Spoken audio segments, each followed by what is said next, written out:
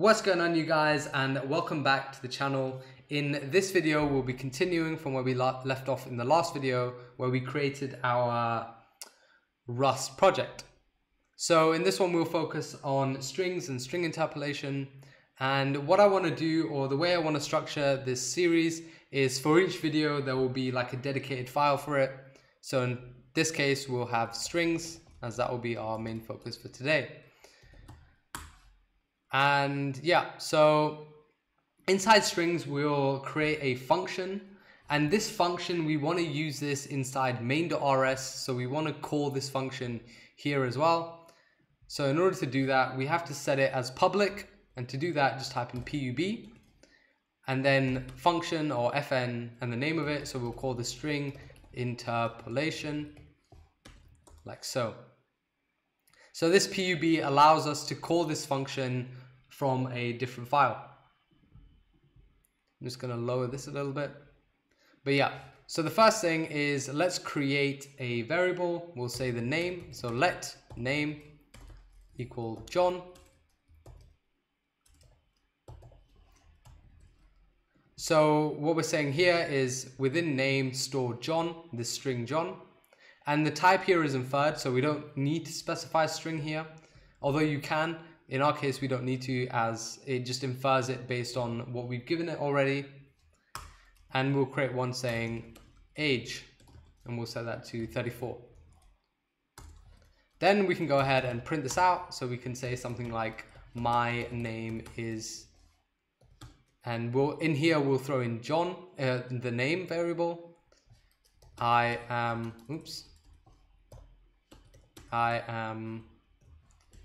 and then the age, years old.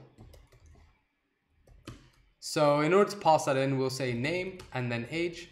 And the order matters because this set of curly brackets the name will be thrown into the first one. And for the second one, we'll throw in age.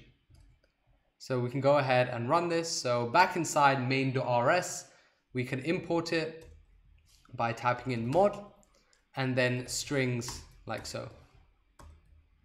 And then within main, we can call it. So let's do strings and then colon to make that call, and hit enter if you have the autocomplete, and then with the semicolon. So this calls our method that we just created, string interpolation here.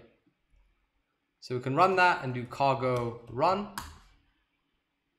And here you'll see it, my name is John, I am 34 years old.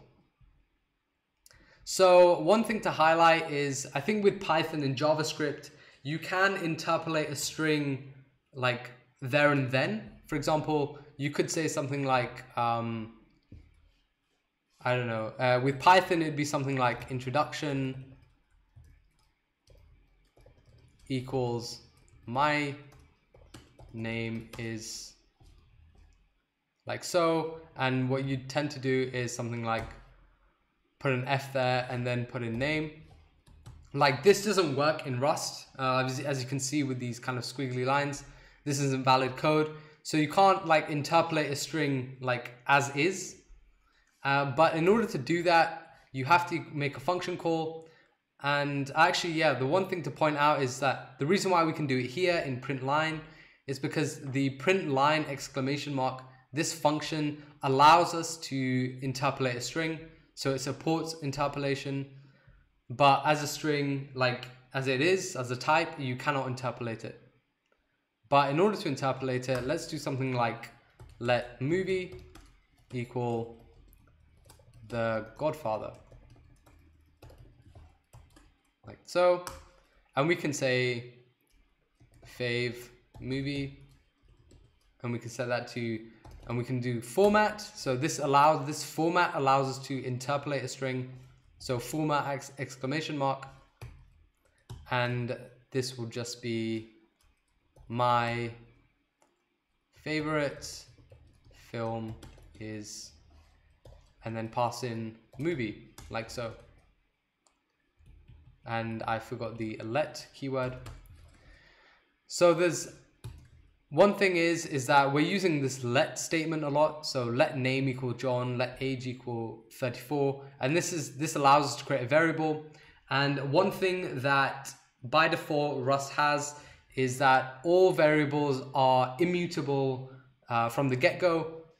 And what that means is we cannot change this variable name or age later on. So we cannot say something like name equals Mary, as that doesn't work. It will say, maybe we get an error, cannot assign twice to immutable variable name. So in order to kind of combat that, we could say something like mut, so this mute, and that basically means mutable, and that tells Rust that this variable name John, or this variable name can be changed. So we're changing it here, and that's like legal with Rust. And we get this squiggly line because yeah, this John value is never read, and Rust is very strict when it comes to stuff like this, which is great. I mean, it helps with like writing clean code at least. So I'm just going to remove that. But that's what this let and let mute, mut, kind of those keywords, that's what they let us do. And now here, also we get a squiggly line under fave movie, and that's because, as it says, it's an unused variable. So let's put that to use. We can say print line, and then if we type in fave movie, like we get another squiggly line. So like it's very opinionated in terms of how we write it. So it's saying former argument must be a string literal. So you can't just pass in a variable into print line. You have to interpolate it. So like we did on line 5 here, we can do double quotes and then curly brackets and then fave movie, like so. And there it doesn't complain anymore. We can go ahead and run this. Let me just bring this terminal up a little bit, and I'm going to clear it, and then cargo run. And there we go. My name is John. I'm 34 years old. My favorite film is The Godfather. So yeah, that works fine. And as you can see, like both these are a new line. So this didn't just carry on from here. And that's because this print ln is basically saying print on a new line. So it'll create a new line for each print statement it makes. So yeah, that's how you can format or interpolate a string in Rust without having to like print it like we did here. So just make this format call there. So that's basically like basic interpolation. We can also do like positional arguments or positional interpolation. And we can say something like, let's do print ln, let's say favorite fruits, or I don't know, basket of fruits. I think that's probably makes more sense in terms of what we're about to do.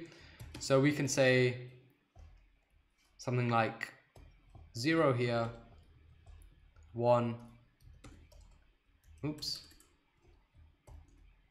2, and then 0. And you'll see what I'm doing in a second. So this takes in basically 3 different variables. So it takes in 0, 1, and 2. So 0 will be the first one that we pass in. So for example, apples.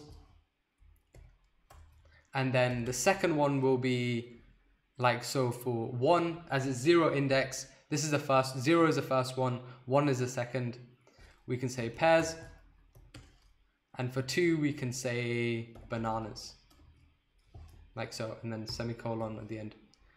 And I have like the Rust extension. That's why it kind of auto formatted it onto a new line.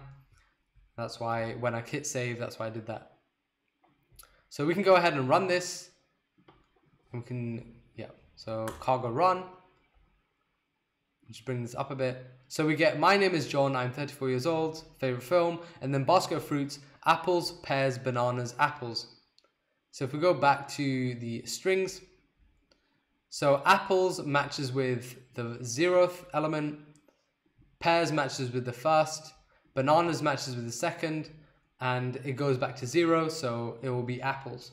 So it's matching it up. So apples is assigned to 0, pears is assigned to 1, bananas is assigned to 2. So that's like positional arguments. We can also use keyword arguments. So for example, we can say print ln movies. So we can do something like, let's say The Godfather. Well, actually, since we've already used that, let's call it something else. Let's do Harry Potter. Let's do another one. Let's say Shawshank.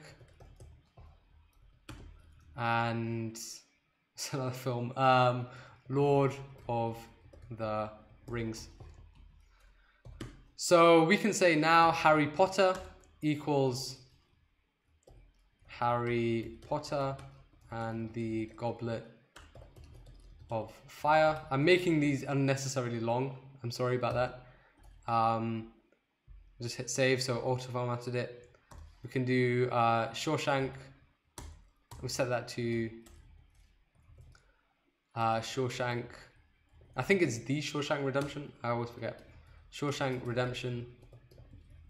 Never mind, doesn't really matter. And then Lord of the Rings. We can set that to just Lord of the Rings, like so. So what that will do is, this is like keyword, like positional arguments or interpolation. So Harry Potter matches with Harry Potter, Shawshank matches with Shawshank, and Lord of the Rings matches with Lord of the Rings. And just hit semicolon at the end there. And let's go back to the terminal, clear it, and do cargo run. And there we go. Movies, Harry Potter and the Goblet of Fire, Shawshank Redemption, Lord of the Rings.